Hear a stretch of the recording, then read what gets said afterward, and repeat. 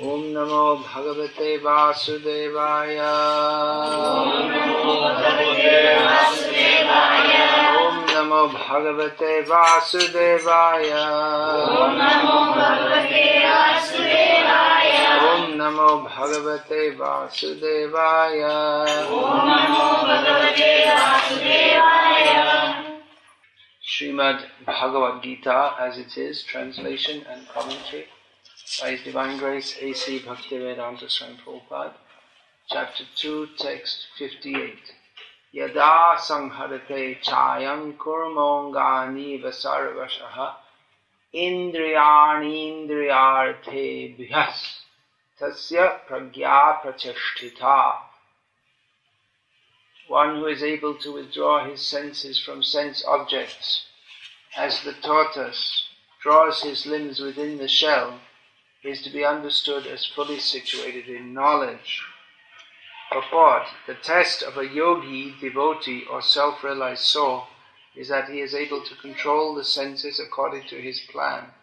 Most people, however, are servants of the senses and are thus directed by the dictation of the senses. That is the answer to the question as to how the yogi is situated. The senses are compared to venomous serpents. They want to act very loosely and without restriction.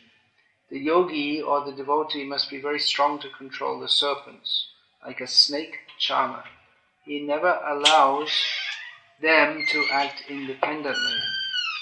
There are many injunctions in the revealed scriptures. Some of them are do-nots and some of them are do's. Unless one is able to follow the do's and the do-nots, restricting oneself from sense enjoyment, it is not possible to be firmly fixed in Krishna consciousness. The best example set herein is the tortoise. The tortoise can at any moment wind up his senses and exhibit them again at any time for particular purposes. Similarly, the senses of the Krishna conscious persons are used only for some particular purpose in the service of the Lord and are withdrawn otherwise. Keeping the senses always in the service of the Lord is the example set by the analogy of the tortoise who keeps the senses within. This is near the beginning of Bhagavad Gita, which is known as the Bhagavad Gita is considered the basics, the introduction in Bhagavad Tattva Vijnanam Mukta Sangasya Jayate, the science of the topic of Bhagavan, the Supreme Personality of Godhead, by which one is freed from material involvement. That is described in Srimad Bhagavatam. So there are many, many topics to be discussed in Krishna consciousness. And this one of controlling the senses is at the beginning, or very near the beginning, of the most basic treatise on spiritual knowledge. Actually, before this, Krishna, Bhagavan, establishes that the person, the Atma, is different from the body. And then this topic of the control of the senses comes in response to Arjuna's famous question about the Stitadhi Muni. What is the nature of a Muni, a wise, thoughtful? Muni means a wise, thoughtful, spiritually situated person. Stitadhi Muni, one who's situated in intelligence.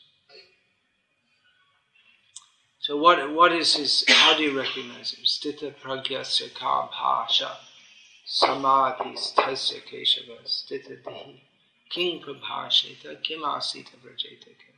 How is he? How do you recognize such a person? A person who's actually situated in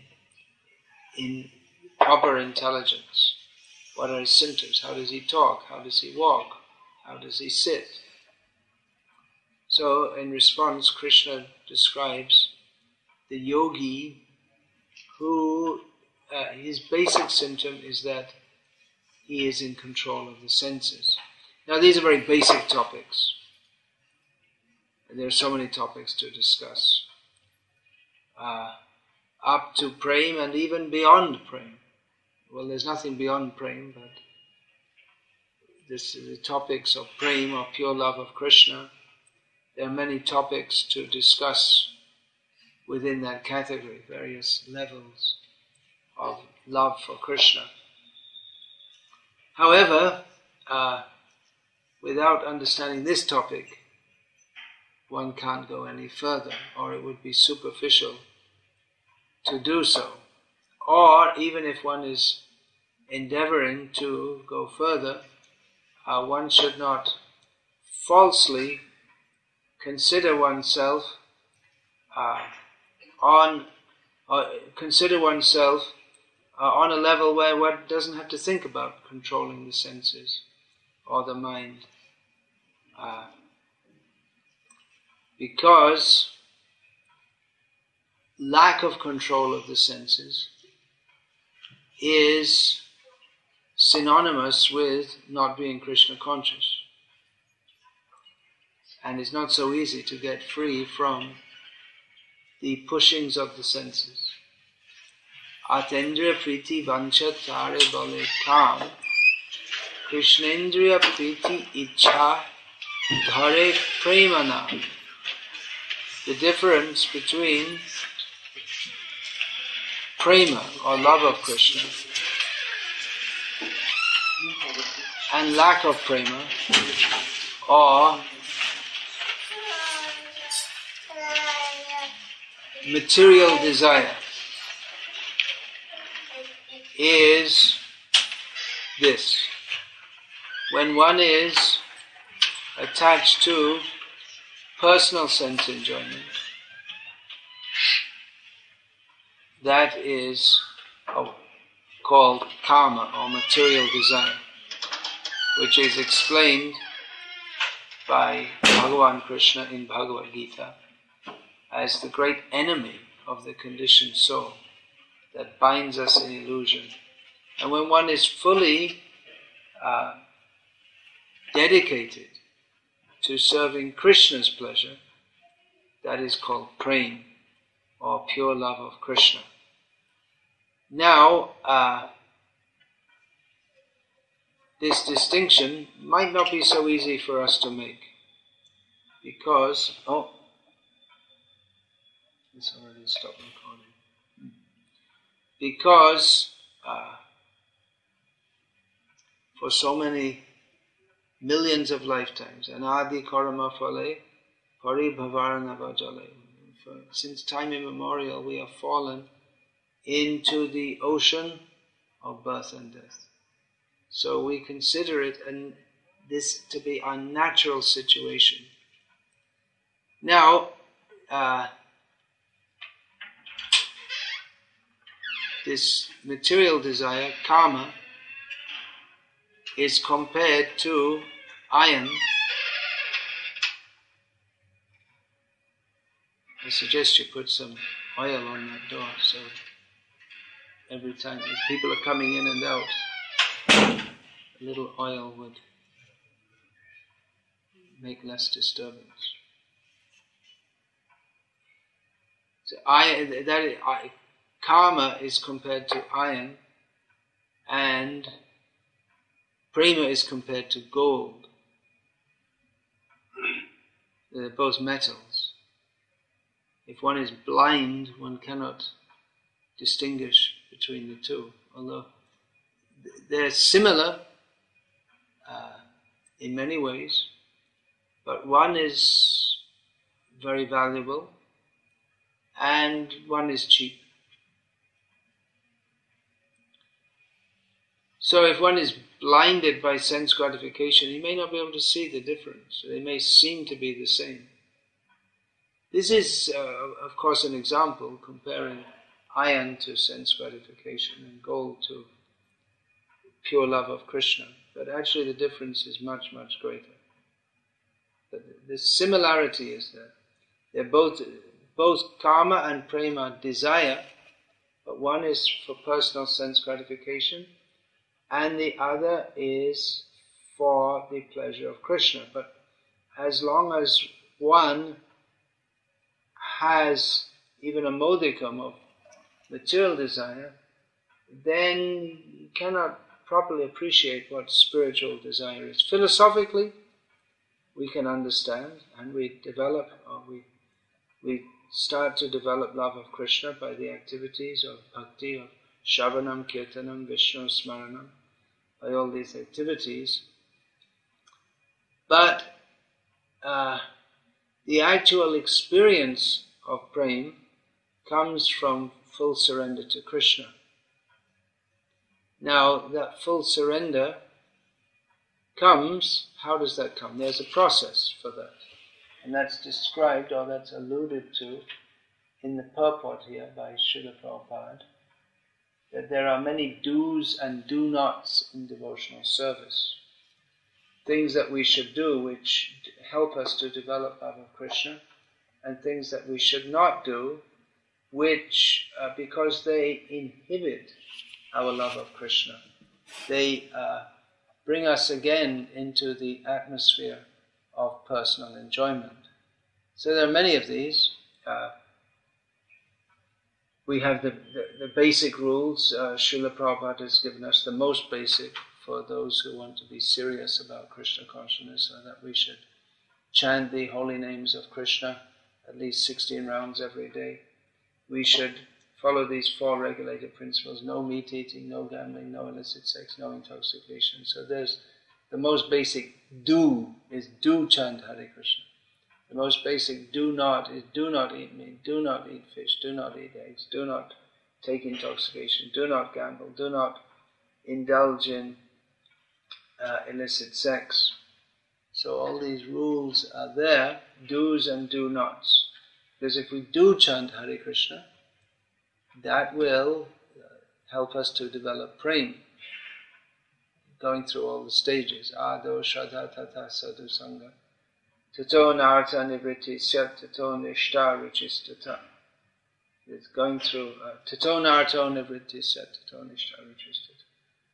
Yeah, so going through all the stages, the various stages, one comes to Krishna prema by sadhana, which the most powerful positive aspect is chanting Hare Krishna. If we simply don't eat meat, don't drink wine, and follow these principles, but we don't chant Hare Krishna, then we won't attain love of Krishna. On the other hand, if we do chant Hare Krishna, but we also break the principles, we also won't attain love of Krishna. So chanting Hare Krishna is most important, but we also have to follow some principles. And apart from these most basic principles, there are many other principles which are given in the Nectar of Devotion that we should follow.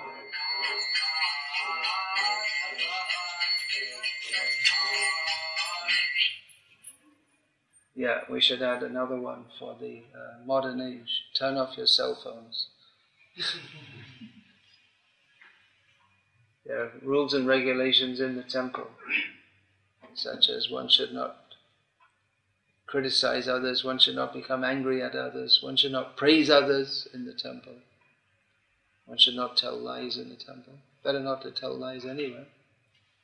But the general idea can be, is the same principle. Don't disturb unnecessarily. So, cell phones off during Krishna Katha. Please. Everyone has a cell phone? Yes. So please take it out and switch it off. Off is better. There's also silent mode, but why? Anything so urgent? Just have it off better. So, rules and regulations, do's and do nots.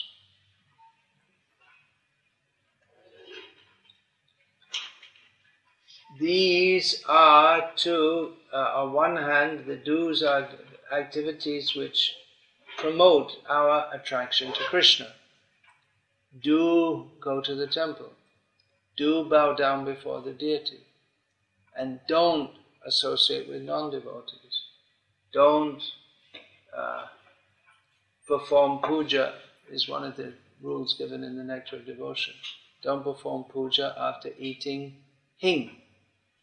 It's one of the rules. There are many other rules given for deity worship in other shastras. There are so many different rules. So do's and do nots. Now, for a pure devotee on the highest level, he may not observe these do's and do nots because he's already absorbed in pure love of Krishna. But for devotees on not on that level, they haven't reached up to the perfectional level, following all these rules and regulations is essential. Once a devotee asked Prabhupada, how can we quickly develop love of God? And Srila Prabhupada said, follow all the rules and regulations. So many times devotees ask, how can we make advancement? Although the process is quite clear, we have to apply ourselves to it. This is Acharya Upasanam, worship of the Acharyas. The Acharyas in Parampara have given us various rules and regulations to follow that will help us to become Krishna conscious.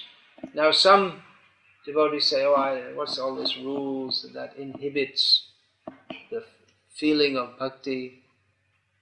But the Acharyas are not so foolish that they'll give us something that will inhibit bhakti. The rules are meant to help us to develop bhakti. If we think that all these rules, they just stop bhakti, that's actually an insult to the Acharyas to even think like that. Because the rules are to help us develop bhakti. Of course, it is a fact that if we become overly concerned with rules, just for the sake of rules, that is an inhibition to bhakti. That is called niyama agraha. Being too enthusiastic for rules' sake. But there's, this word niyamagraha is given by Rupa Goswami as one of the factors that destroys bhakti. So one of them is being enthusiastic for rules simply for rules' sake. But niyamagraha can also be translated as niyama agraha, not to accept the rules. So the rules should be accepted, but understanding the purpose behind them.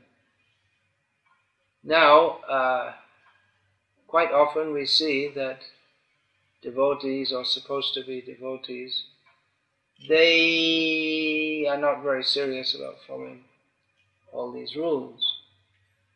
And often they cite two reasons for not following all the rules, which are genuine reasons for not following rules. One, or can be genuine reasons. One is time, place and circumstance. That adjustments may be made for time, place and circumstance. Just like, for instance, one should not eat meat. But if there's nothing else to eat, if one has to serve Krishna, then theoretically, one could eat meat. Although Srila Prabhupada, when he said, I would rather die than eat meat. But theoretically one could do so. To one of Srila Prabhupada's disciples, who was ordered by Srila Prabhupada to preach in Russia, Srila Prabhupada, but he didn't want to. And he was giving so many excuses. And he said, there's nothing to eat but meat there. And Prabhupada said, then eat meat, but go and preach. In other words, Srila Prabhupada wouldn't accept any excuses. Actually, there are things to eat. There were things to eat other than meat, even in the communist days, but not much. It was a pretty limited diet. You could get by with vegetarian food.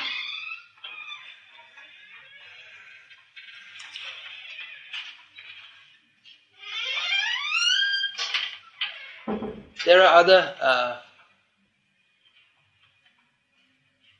adjustments that one may have to make according to time, place and circumstance. Just like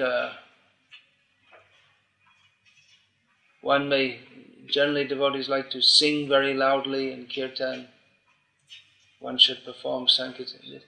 It's not a written rule, but it's an understood principle that one would like to sing very loudly and dance in kirtan, but then one may deliberately not do that. In a country like the one we're in at present,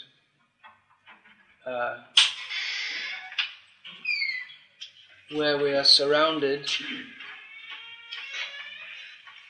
by neighbors who are not very appreciative of that and might even call the police and have your visas cancelled and that means your jobs are lost.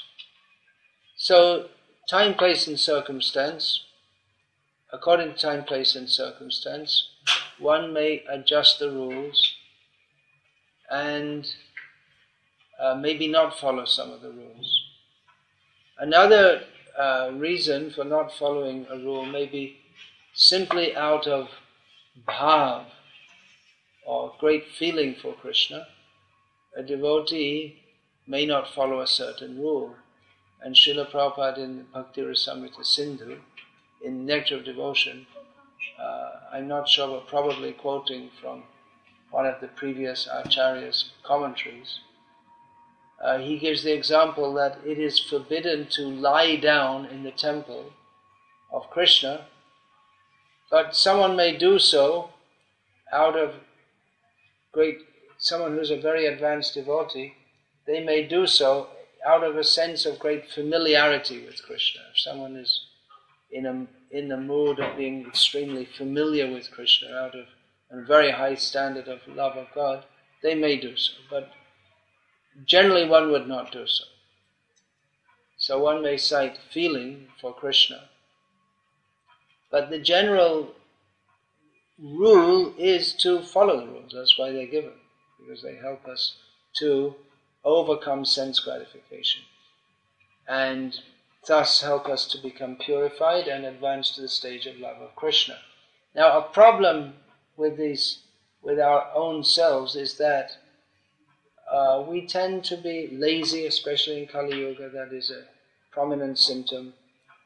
And we justify in our own minds, and maybe to others also, not following the rules. The actual reason is that we're not very serious, or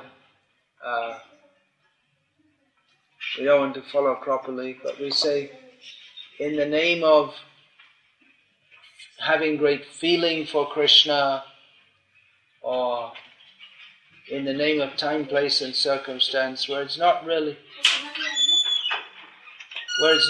necessary, we don't follow a rule where we could follow it. Or we say, out of great feeling I'm doing it, although actually to be on that level of great feeling is not very common.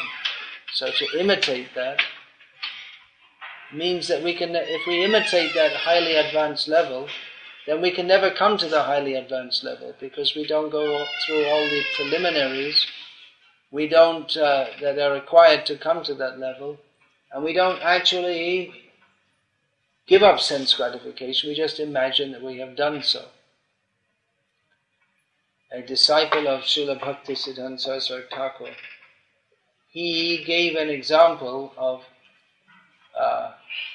one Goswami, or in Bengal the Goswami caste. They used to be the gurus of the Vaishnavas. Nowadays they're mostly all communists and businessmen and all this kind of thing. But anyway, one Goswami, he himself cited an example of a highly advanced level of devotion. It's citing himself. In one lecture he gave, he explained how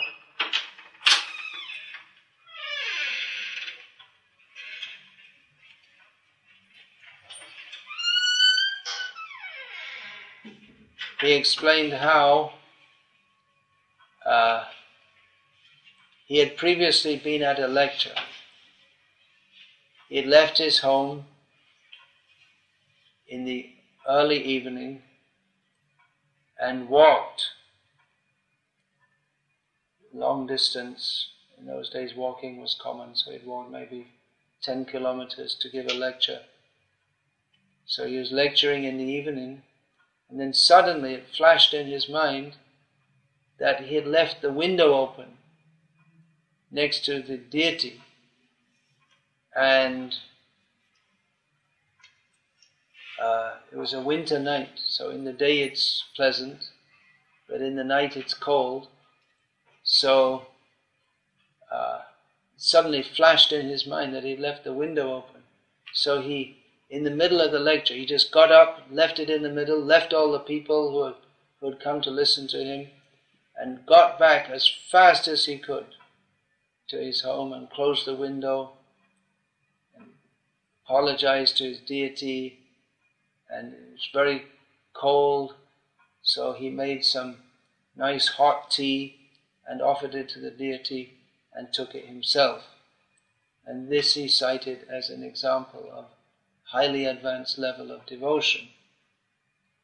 So the author of this essay noted that this was a bogus example. He was feeling, first of all, if he was really had so much feeling for the deity, he wouldn't have left the deity alone in the first place. That's a rule of devotion, that you just don't, if you have deities, you don't just say goodbye, see you later. Someone should be with the deity all the time.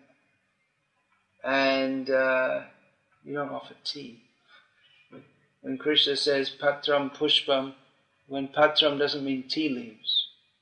You say patram pushpam palam toyam. So put some tea leaves and water, put them together. No, tea is not offerable to Krishna. And also, you don't go around telling people about your own great here's an example of great devotion. Let me see, so many great devotees in Srimad Bhagavatam and Chaitanya Mahaprabhu's associates, but actually I think I can give the example of myself. This is not devotion, to tout oneself as a great devotee.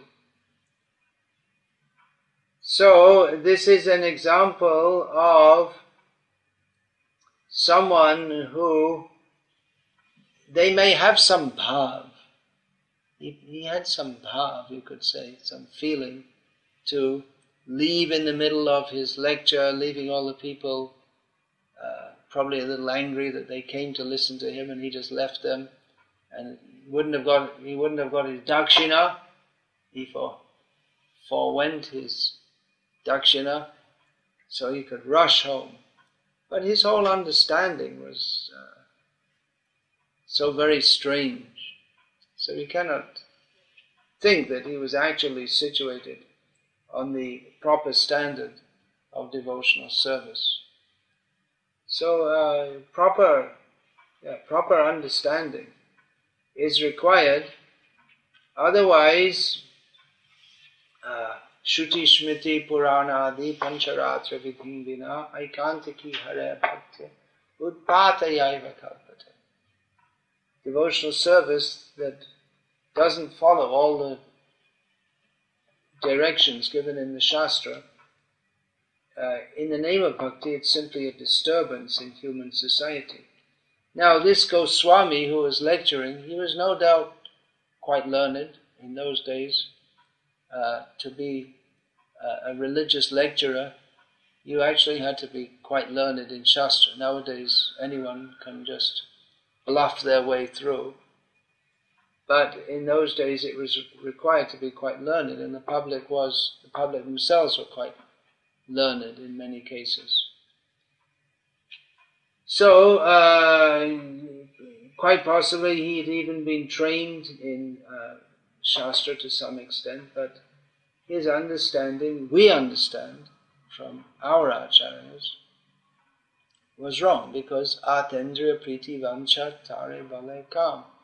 The idea of tea drinking is not for Krishna's pleasure, It's for my pleasure. We don't find that in the Ras Leela there's a tea break. There's no tea breaks in Vraja Leela or any Leela. But this was introduced for sensual enjoyment. It's not what Krishna wants. It may be what we want, and because it's what we want, we think, well, Krishna might like that also. If I like it, Krishna must like it. But it's round the other way. We have to attune ourselves to what Krishna wants, and therefore the rules and regulations are there, because we don't know we might think we know what Krishna wants, but we don't know. We might think that because I like it, Krishna must like it, but it's not like that. It's what Krishna likes, that we should train our senses in accord with that, not to think that Krishna has to do what I want to do. And therefore, all these rules and regulations are there to help us to overcome our lower propensities. Because if we have even a little desire for sense gratification, that is opposite to the spirit of pure devotion. That will block actual pure devotion. So it's good to discuss regularly these points from Bhagavad Gita. All the spectrum of Krishna consciousness. There's so many levels, so many great devotees, so many leelas. But I see that Srila Prabhupada, he regularly lectures on these very basic topics, because if the basis is solid, then everything else can develop very nicely. But if the basis is not strong, then just like the example of a building, you can build a very elaborate, beautiful building, and it may look very nice, but if the foundation isn't strong, then it will soon crumble, very soon. But if the basis is strong, then you can go up and up and up and up. You can build very nicely, very strong, solid building that will remain. So it's necessary for us to understand these topics, because especially in India, this bhakti cult, it is very widespread, but it's spread widely, but the understanding of this principle, Krishnarte Akila Cheshta, everything should be performed for Krishna's pleasure. This is not very widespread, or even if it is there, what Krishna wants is not properly understood. Just like this Gosai, this Goswami. He thought, I should do what Krishna wants, I should make him warm. But then exactly how Krishna wants that, he was very seriously mistaken. So, so that we don't get mixed up, our own personal desires don't get mixed up with what is required for serving Krishna. It is necessary to stay within the guidelines of the rules and regulations. We may think, well, I'll adjust it for time, place and circumstance. I'll adjust it because I don't need to follow this because I have so much feeling. But that feeling, unless, just like we see all over India, people have feeling but no proper understanding. So many people will go to temples of Krishna. Guru Vayar, I was just there, just came from there yesterday. Tirupati, so many people are coming, calling out Govinda. That's very nice that they're calling out Govinda, but they're not really serious to do what Govinda wants them to do. Rather, they're going to Govinda asking him to do for them what they want to do. So they're a long way from the actual conception of bhakti. So that is Srila Prabhupada's special contribution to the spiritual life of India. First of all, to revive the whole bhakti cult, to popularize that and make people feel that bhakti is the best path, Krishna bhakti. So that even nowadays we find many people who are initiated in different sampradayas and they're impersonalists, but nowadays more and more they're talking about bhakti and Krishna. It's all because of Prabhupada's preaching and his influence. Otherwise, where did that come from? But to teach people what is actual pure devotion, free from personal desire, that is required. Otherwise, in India, mostly what goes on in the name of bhakti is, like that, for my own desire. Krishna, I love you very much, you love me, so do what, I'm just like your child, so just like a parent does for the child, you give me whatever I like.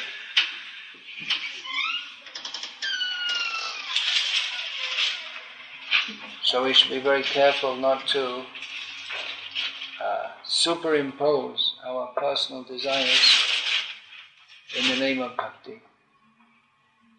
But rather, if we follow the rules and regulations under the guidance of devotees who clearly understand these principles, then we can advance nicely in Krishna consciousness. Otherwise, it's very dangerous that the tendency is always to just water it down a bit and say, well, Krishna is very merciful, he knows I love him, so if I don't follow this or that, he'll understand. But then if we do love him, or if we are serious to develop love for him, then we'll follow the path given by the acharyas, which is meant for developing that love. They've given us the process. And if we're not serious to follow that, that suggests that we're not actually very serious. To talk is cheap. We can say we love Krishna, but that has to be seen in our activities. So, Hare Krishna. I'll not say more about this now. It's a basic principle, which if we can understand, then our progress in Krishna consciousness will go very nicely.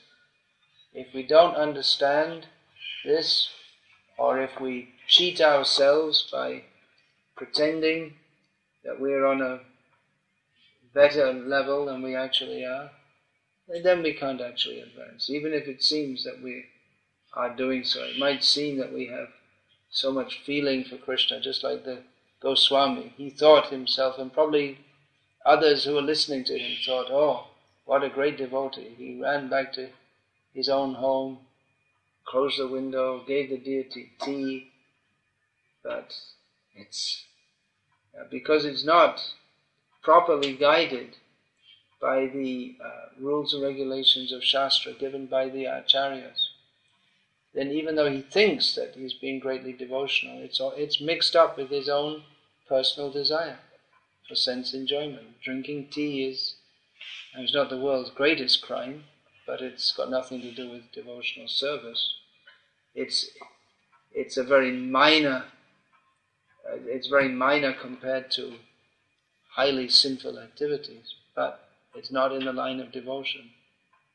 So it is an obstruction on the path of devotion. Yeah, any question about this, please?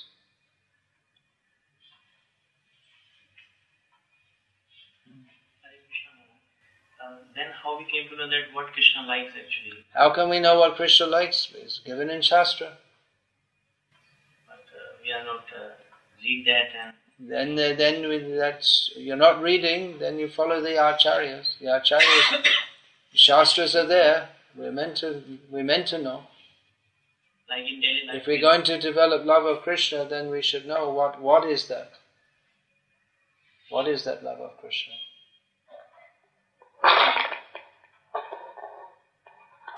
We should know what Krishna wants.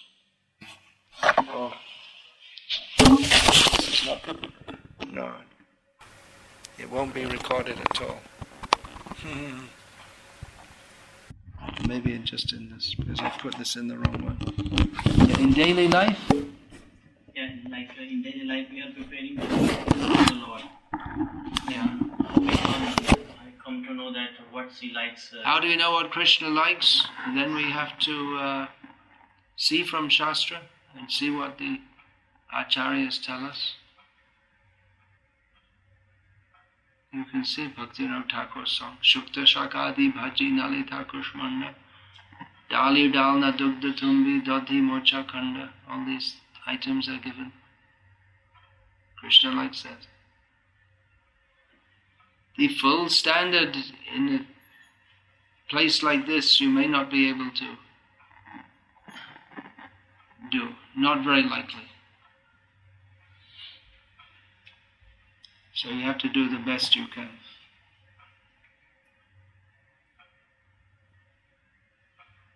But therefore I recommend also, don't mind, don't take up deity worship in the proper way. You can't do it. So if you chanting Hare Krishna, anyone can do, any place, any time, any circumstance. Therefore it's the Yuga Dharma. But deity worship, there are so many rules and regulations. If you can't do it properly, then deity worship is such that if you can't do it properly, it's better not done at all. Means if you can't follow the basic rules and regulations. Means that everyone can keep some. What Prabhupada recommended was that we keep the Guru Gauranga altar. That was the standard in ISKCON when Prabhupada was present. If there were no Brahmin initiated devotees, then they'd have a picture of the Panchatattva and a picture of Srila Prabhupada. And they'd worship. That was in an ISKCON center with full-time devotees. And they'd offer their bhog like that and do arati twice a day like this. And later when they come up to the standard, then Srila Prabhupada would install deities. Even in his own centers, where there were Brahmin initiated devotees present, Prabhupada sometimes refused to install the deities. Said they're not up to the proper standard.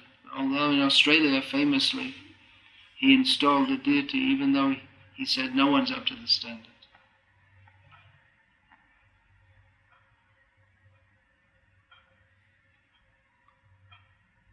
Yeah, what we think we can do for making advancement can actually be an obstacle if we don't do it properly.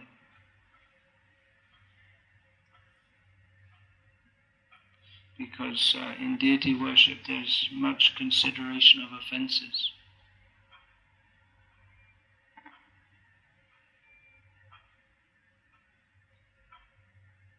Anything else?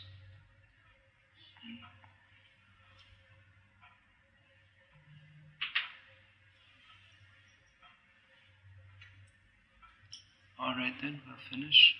Yeah. Maharaj, you mentioned that one should then follow according to the acharyas.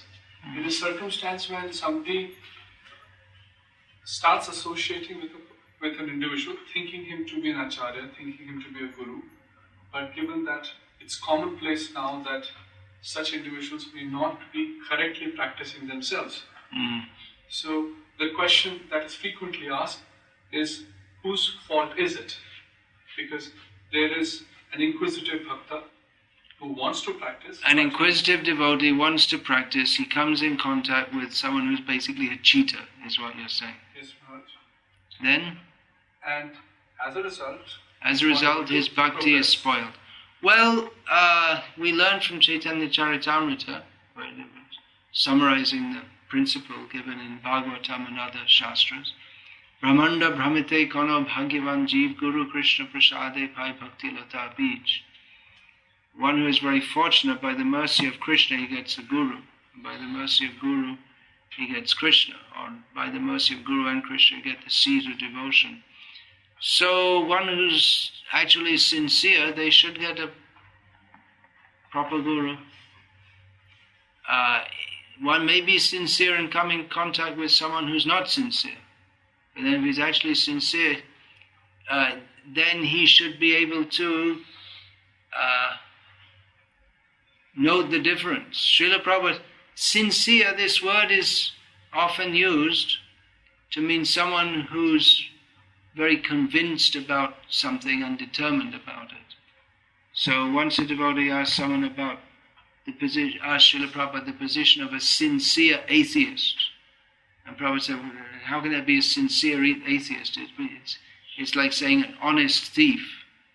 So Srila Prabhupada didn't, one could say, in general English usage, one could say a sincere atheist. That means he really believes it, and he's really convinced about it, and he really thinks it's best for human society. But Srila Prabhupada didn't accept that. Because Srila Prabhupada gave the idea that if one is actually sincere, then he won't adopt ideas which are so opposite to the actual situation of the jiva to serve Krishna. So this principle separates the sincere from the insincere. Atendriya priti vancha tare bole kam krishnendriya priti icha dhare premanam. If one desires personal sense gratification, that is material.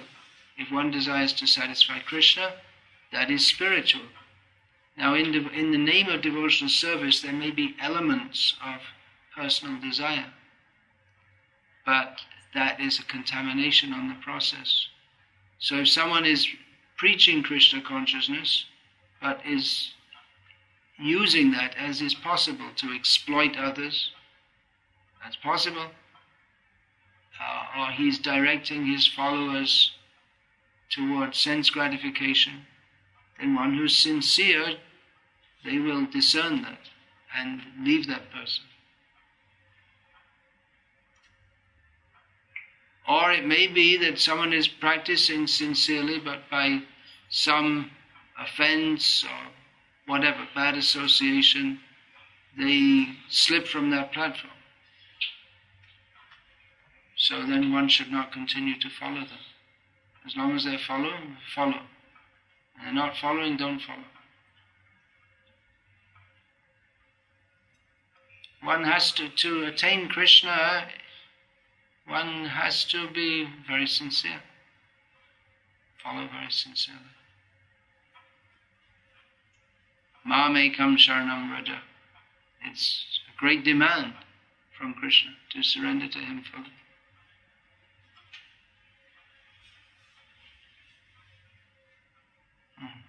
Anything else? Well, according to the definition of sincerity, one would require to be purified to be sincere. One would require to be purified to be sincere. Is some level of initial purity is required. Yeah. And one has to be actually desiring to be free from, even without knowing the language, the terminology, the science of devotional service, even without knowing all of this, there should be a basic inclination to, or understanding that this material world is not my place. There must be God, I must try to serve Him. That should be there. Yeah? And is that adequate to take you forward? Is that adequate to take you forward? Well, you have to make the step. If one is sincerely desirous to go forward, then Krishna will help.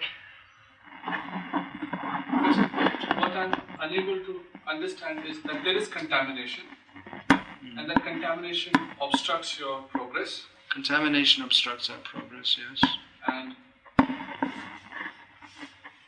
you cannot progress until you remove that contamination. You can't progress until you remove that contamination. So you have to take up the process for removing the contamination.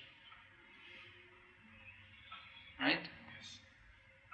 There should be an initial desire for spiritual advancement. And based on that, one comes, places oneself under the guidance of persons adequate to do that. And there's testing.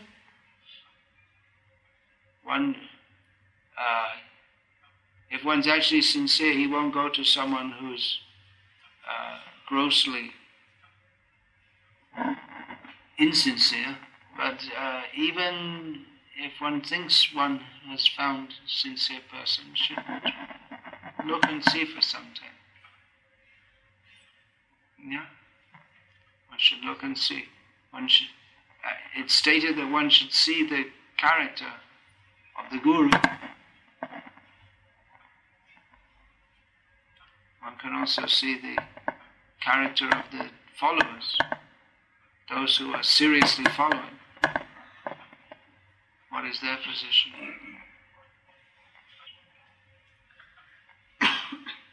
But one has to make a step. It's a risk. But you could say it's a risk, but if you don't take that risk, then for certain you're not going to go anywhere.